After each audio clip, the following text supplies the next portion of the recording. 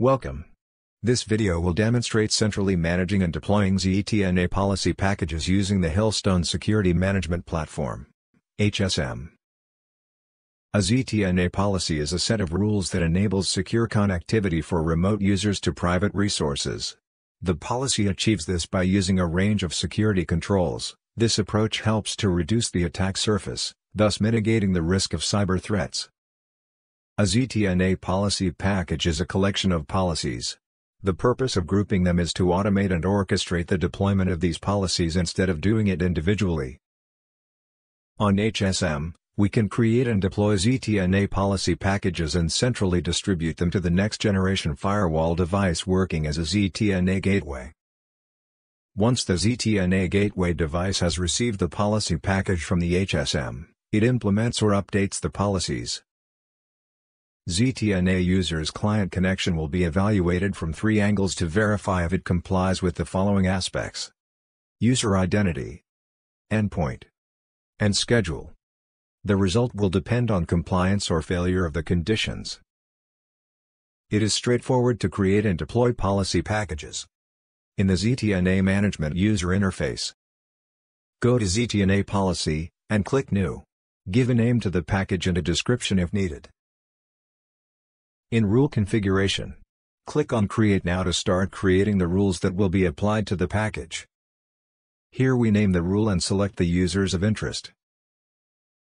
Create endpoint conditions, also known as tags. For this demonstration, we will use the previously created tag windows and Avira. When requesting to connect to the ZTNA gateway, the user endpoint must use Windows 11 as OS and run the Avira antivirus process. Once the user identity and endpoint conditions have been set, we must define the resources to be granted. Selected application resources will be available only for the previously chosen users and no one else. It is also possible to set up an access schedule. For example, if some resources should be accessed only within working hours, we can create for them a Monday to Friday from 9 a.m. to 9 p.m. schedule. We will create a second rule for this demo that will concede access for demo user 2 to a specific resource under the same conditions and requirements established for the first demo rule.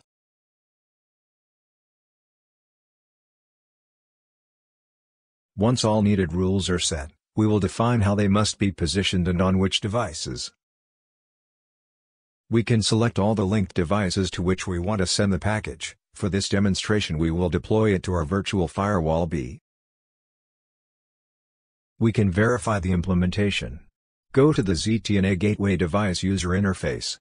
As shown here, both rules were successfully deployed. To verify compliance and what resources are accessible, we will access using the ZTNA client on an endpoint. Once user identity has been verified, three possible results depend on endpoint posture and time schedule compliance. On the first example, it will be compliant with the three aspects, allowing the user to gain access to the ZTNA portal and to the assigned resources. In the second example, we will turn off the antivirus, which is an endpoint security posture condition.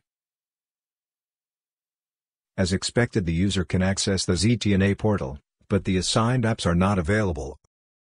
If the user clicks on the Information button, will receive customized information about how to fix and gain trusted access. Finally, if the access request is not compliant with the scheduled time, users will gain access to the ZTNA portal but cannot even look at the assigned resources. Thank you for watching Hillstone ZTNA Solution Demo.